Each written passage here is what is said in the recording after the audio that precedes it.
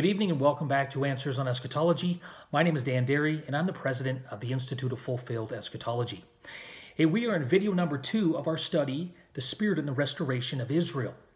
And what I want to do in this video is I want to demonstrate once again that through the ministry of Jesus, when the Spirit had been placed upon him in fulfillment of Isaiah 42, Israel was being restored.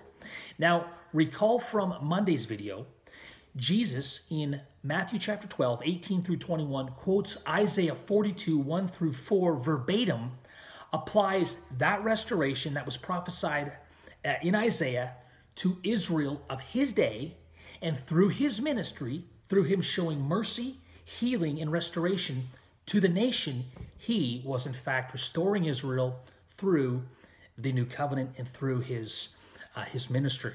What I want to do in this video is I want to build upon that fact by comparing Isaiah 42 with Isaiah 49. And if I can demonstrate that Isaiah 42 and 49 are parallel prophecies concerning the restoration of Israel, then that means that through Matthew 12, Jesus was not only fulfilling Isaiah 42, but he was fulfilling Isaiah 49 and the restoration of Israel. When? When the Spirit had been placed upon the servant of the Lord. Now, here's the thing. Here's how I know that Isaiah 42 and Isaiah 49 are parallel prophecies.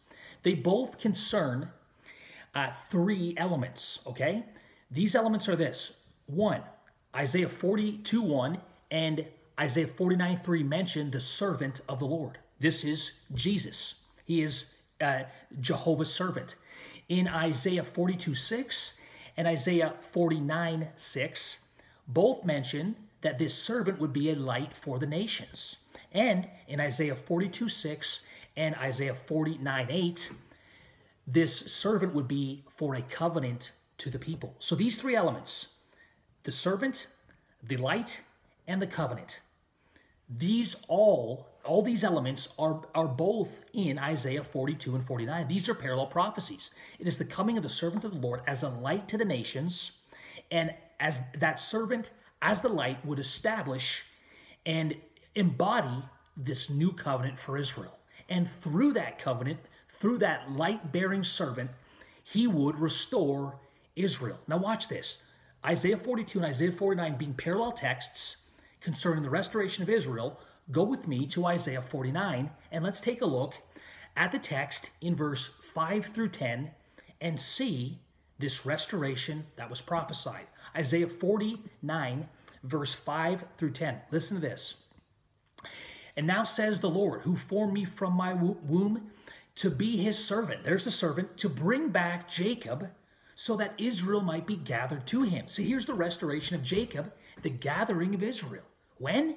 When the Spirit was poured out upon the servant in Isaiah 42, 1 and following. Now watch this. Let's go on. For I am honored in the sight of the Lord, and my God is my strength. Verse 6 of Isaiah 49, he says, is it too small a thing that you, that's the servant, should be my servant, I just said it, to raise up the tribes of Jacob? You see this? To restore the preserved ones of Israel. Who are the preserved ones? This is the remnant. This is the righteous of Jacob. Through the servant, they were being raised up. Now watch this. I will also make you for a light to the nations. There's the light that we see in Isaiah 42 as well.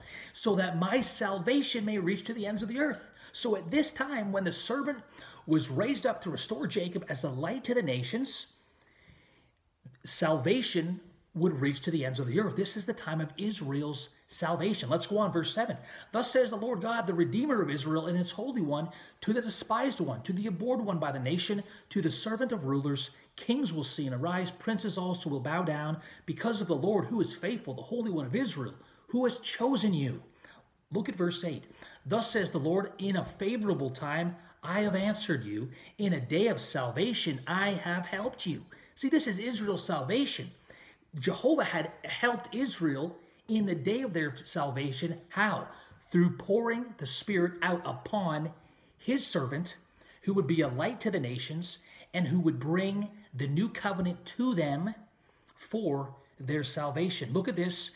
In a day of salvation I've helped you, and I will keep you and give you for a covenant to the people. Once again, parallel to the covenant that we see to the people in Isaiah 42. Listen to this: to restore the land and to make them inherit the desolate heritages. The purpose of bringing the new covenant, of making the servant a light to the nations, was to restore the land. See, we are not talking about a geographical restoration of Canaan. We are talking about the restoration of the land, purging that land of blood. And we see that in Isaiah 26, verse 21, by the way, when the land is purged of its bloodshed, and the land will no longer disclose its blood. This takes place in the day of salvation. Look at verse 9. Say to those who are bound, go forth.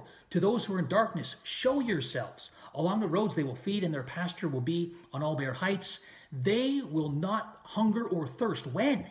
When the servant of the Lord had received the Spirit, when he would come as a light to the nations, bring about the new covenant in the day of salvation.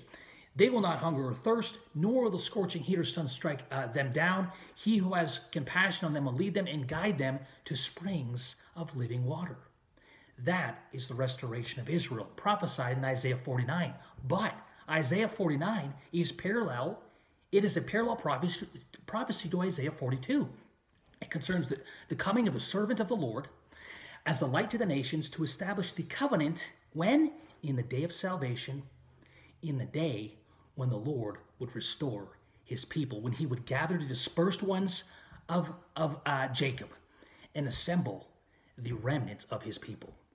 This took place in the first century generation, when the Spirit was poured out upon the servant of the Lord, Jesus Christ, in the river Jordan. The Spirit descended upon him like a dove and remained upon him, the scripture says. That means that the receiving of the Spirit by Christ in the first century was proof positive that the restoration of Israel of Isaiah 42 and Isaiah 49 were being fulfilled in the first century generation. And that restoration wasn't national, it wasn't geopolitical, it wasn't about restoration of the ethnic seed of Abraham. It was restoration of the covenant people in Christ through their new covenant, and the cleansing of their land through the forgiveness of their sin. And that's all I got for tonight. We'll see you next time on Answers on Eschatology, and we'll pick it up then. Bye for now.